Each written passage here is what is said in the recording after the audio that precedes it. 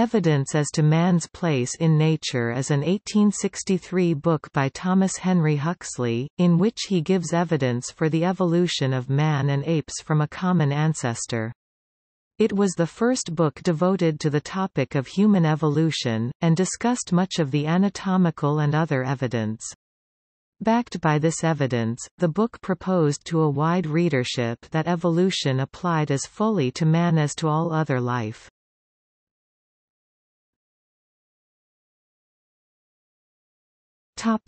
Precursors of the idea.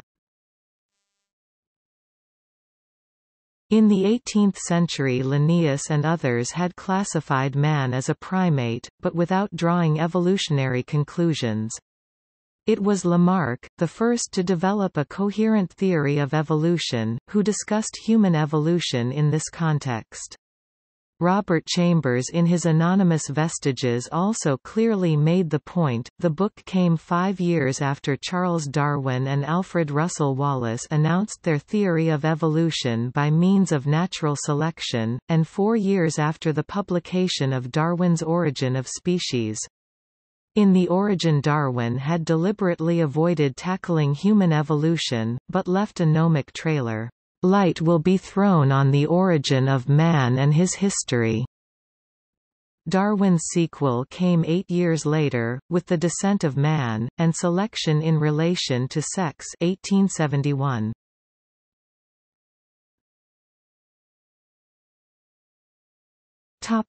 Content and structure of the book.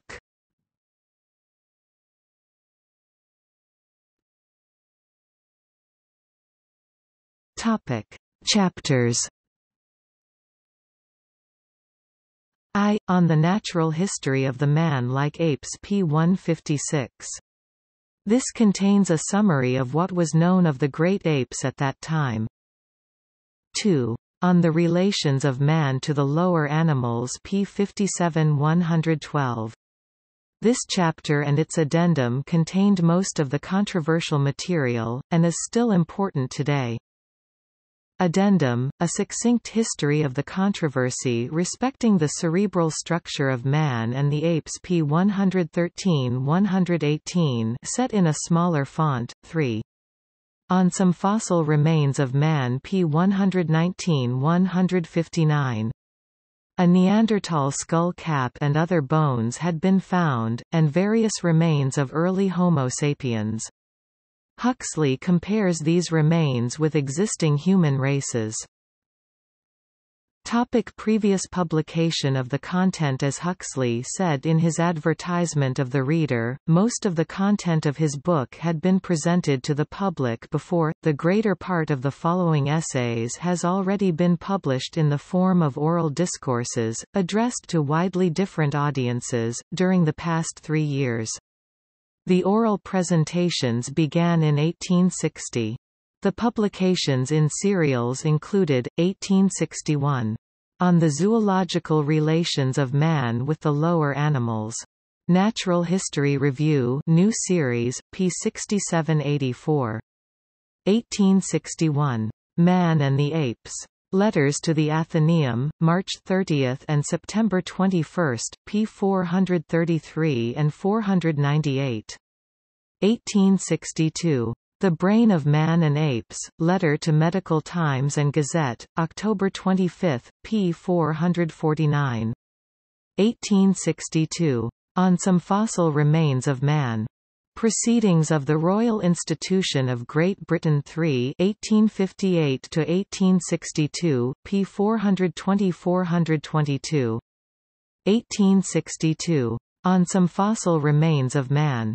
Medical Times and Gazette 24, 159–161.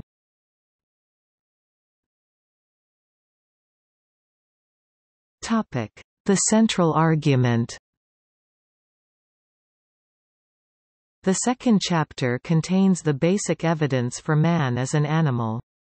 After half a dozen preliminary pages, Huxley introduces the study of development, that every living creature commences its existence under a form different from, and simpler to, that which it eventually attains. p. 74. Of course, this follows from fertilization taking place in a single cell. He follows the embryological development of a dog, and its similarities with other vertebrates, before turning to man. Without question, man's early stages of development are far nearer the apes, than apes are to the dog. p. 81. Huxley next begins a comparison of the adult anatomy of apes with man, asking, "Is man so different from any of these apes that he must form an order by himself?" p. 85. It is quite certain that the ape which most nearly approaches man is either the chimpanzee, or the gorilla. p. 86. In the general proportions of the body and limbs there is a remarkable difference between the gorilla and man. p. 87. But in whatever proportion the gorilla differs from man, the other apes depart still more widely from the gorilla, and that, consequently, such differences of proportion can have no ordinal value. p. 89. Put simply, Huxley rejects the idea that man should occupy an order separate from the apes. Therefore, they are primates. Next, the skull and brains. The difference between a gorilla's skull and a man's are truly immense. p. 92–93. Thus in the important matter of cranial capacity, men differ more widely from one another than they do from the apes, while the lowest apes differ as much, in proportion, from the highest, as the latter does from man. p. 95. There is much more detailed comparative anatomy, leading to the same type of argument, for example, "Hence it is obvious that, greatly as the dentition of the highest ape differs from man, it differs far more widely from that of the lower and lowest apes." p. 101. Thus, whatever system of organs be studied, the comparison of their modifications in the ape series leads to one and the same result, that the structural differences which separate man from the gorilla and the chimpanzee are not so great as those which separate the gorilla from the lower apes. p. 123. But if man be separated by no greater structural barrier from the brutes than they are from each other, then it seems to follow that there would be no rational ground for doubting that man might have originated by the gradual modification of a man-like ape. At the present moment there is but one hypothesis which has any scientific existence, that propounded by Mr. Darwin. p. 125.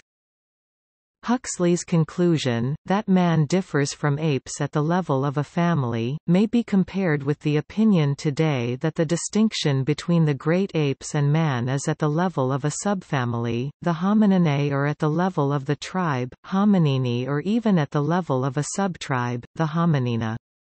The Australopithecines separate man from the great apes, and the genus Homo is almost certainly an offshoot of the early Australopithecines, upright apes of the wooded savanna. See human taxonomy. The general opinion today is that man is more closely related to apes than even Huxley thought.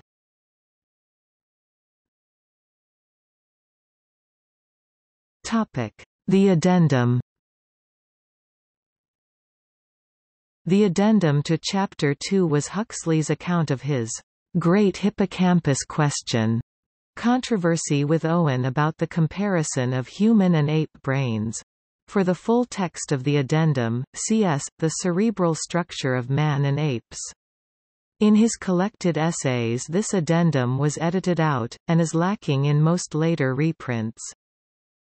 A key event had already occurred in 1857 when Richard Owen presented to the Linnean Society his view that man was marked off from all other mammals by possessing features of the brain peculiar to the genus Homo. Having reached this opinion, Owen separated man from all other mammals in a subclass of its own. No other biologist before or since has held such an extreme view. The subject was raised at the 1860 British Association's Oxford meeting, when Huxley flatly contradicted Owen, and promised a later demonstration of the facts. I redeemed that pledge by publishing, in the January number of the Natural History Review for 1861, an article wherein the truth of the three following propositions was fully demonstrated. Locke Citp 71. 1. That the third lobe is neither peculiar to, nor characteristic of, man, seeing that it exists in all the higher quadrumana. 2.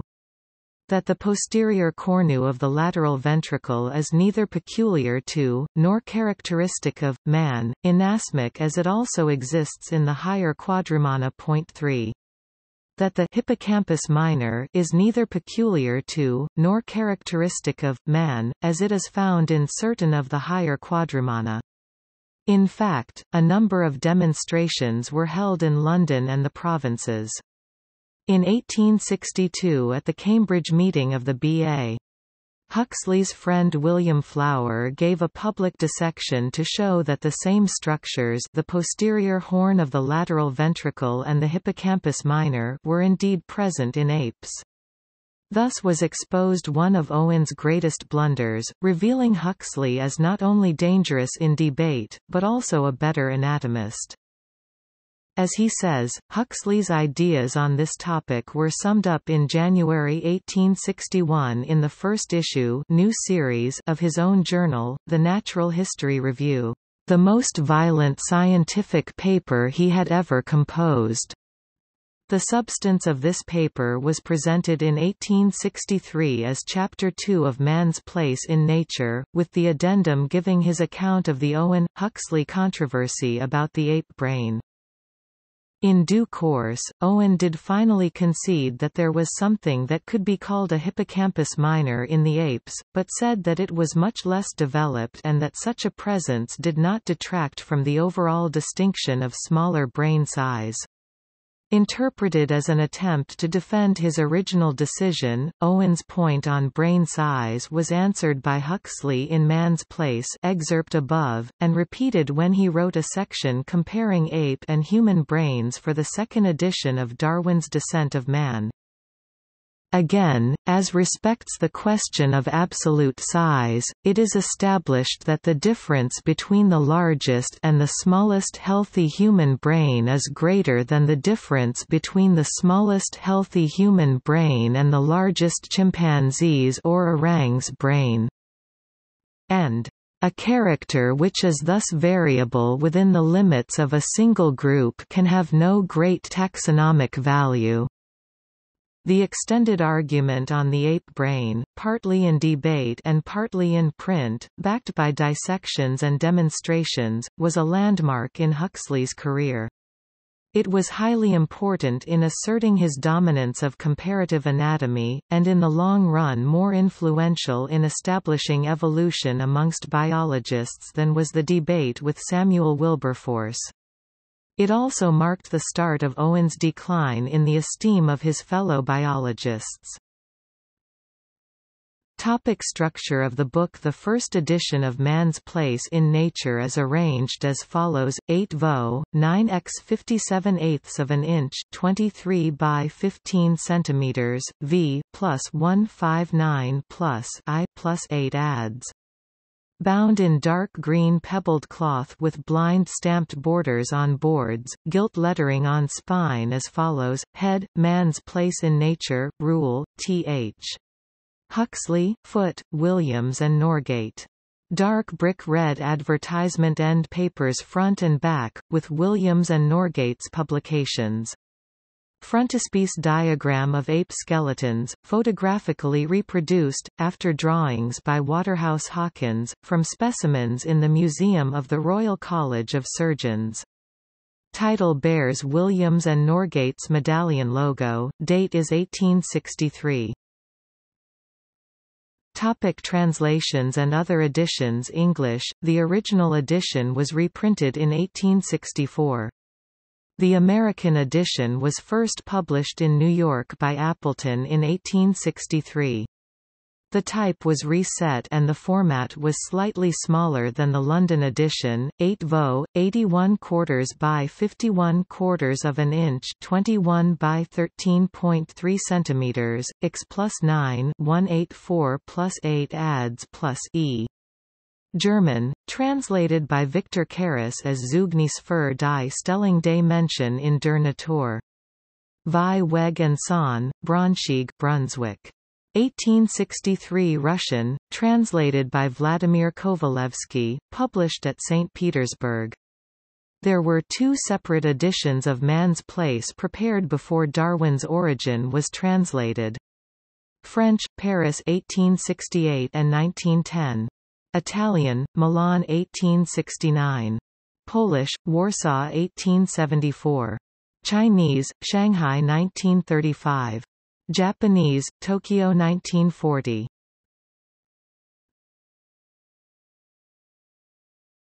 Topic: Comparison with Lyell's Antiquity of Man.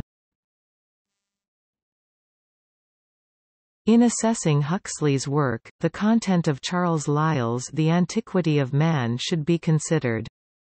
It was published in early February 1863, just before Huxley's work, and covered the discoveries of traces of early man in the Paleolithic Pleistocene. However, Lyell avoided a definitive statement on human evolution. Darwin wrote, "I am fearfully disappointed at Lyell's excessive caution," and "the book is a mere digest." In other respects, Antiquity was a success. It sold well, and it shattered the tacit agreement that mankind should be the sole preserve of theologians and historians.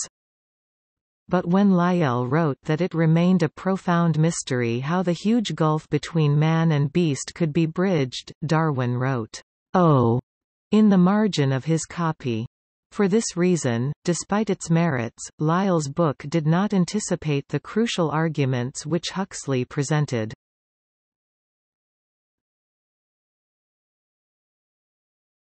Topic: Comparison with The Descent of Man. 8 years after Man's Place, Darwin's Descent of Man was published. In it Darwin faced the same task of persuading the reader of man's evolutionary heritage. He took, in Chapter 1 the evidence of the descent of man from some lower form, an approach which made good use of his vast supply of information on the natural history of mammals. Darwin starts, "It is notorious that man is constructed on the same general type or model as other mammals." p. 6. He goes on to discuss infections by similar diseases, the similarity of non-contagious diseases compared with monkeys, the liking of monkeys for tea, coffee and alcohol. He draws a wonderful word picture of baboons grumpily holding their aching heads the day after a drinking session, p. 7. He was aware that closely related animals always seem to suffer from closely related parasites. He follows Huxley in his account of man's embryonic development, and then considers the evidence of vestigial organs, which he and Huxley called rudiments, p. 11. The discussion of a rare human hereditary condition permitting its possessors to move their scalps is connected to the regular use of this ability in many monkeys. The fine lanugo, a covering of hair on the human fetus, is thought by Darwin to be a vestige of the first permanent coat of hair in those mammals which are born hairy. The existence of non-erupting third molars is connected to the shortening of the jaw in humans, and, like the shortened cecum in the alimentary canal, is an adaptation to the human change of diet from full herbivora. Humans are omnivores. p. 20–21. The bearing of the three great classes of facts now given is unmistakable. The facts are intelligible if we admit their descent from a common ancestor, together with their subsequent adaptation to diversified conditions.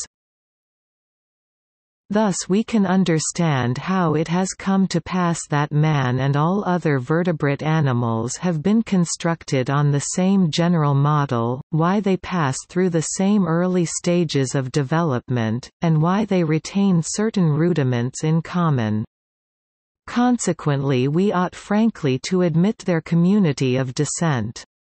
p. 25. Later, in Chapter 6, Darwin produces his famous passage on the birthplace and antiquity of man, quoting the chimpanzee and gorilla as evidence that as these two species are now man's nearest allies, it is somewhat more probable that our early progenitors lived on the African continent than elsewhere. p. 155.